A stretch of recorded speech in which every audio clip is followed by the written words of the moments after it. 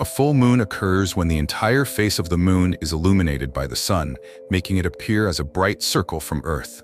This happens when the moon is on the opposite side of the Earth from the sun, in what's called opposition.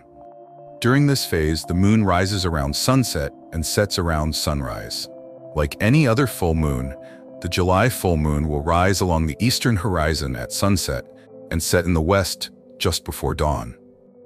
In the northern hemisphere, where nights are shorter this time of year, the moon will remain quite low in the sky, even at midnight. Conversely, in the southern hemisphere, the moon will reach a high position in the sky. The July full moon, also known as the buck moon. Male deer antlers begin to grow in late spring. Antlers grow as fast as 1/4 inch per day or 1 1/2 inches per week during this period, making them the fastest growing bones in the world. Antlers grow from the pedicel in the buck's skull. The lengthening daylight in spring triggers the hormones that start the growth each spring. In different cultures, full moons often receive names that reflect the peculiarities of a particular season.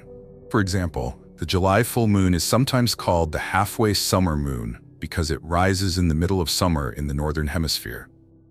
Its other common name is thunder moon because of the frequent thunderstorms in July. The July full moon can appear in either of two zodiac constellations, Capricornus or, more frequently, Sagittarius. The full moon will be seen all night long if the weather is good and no obstacles hinder your view. You can easily observe it with the naked eye or take a pair of binoculars or a small telescope to explore its craters. If you decide to use optics, better take filters because the moon will be pretty bright. It won't harm your eyes, but the shadows on the lunar surface will get fainter. Stay tuned for our upcoming videos and feel free to reach out at any time. Your support is our greatest motivation.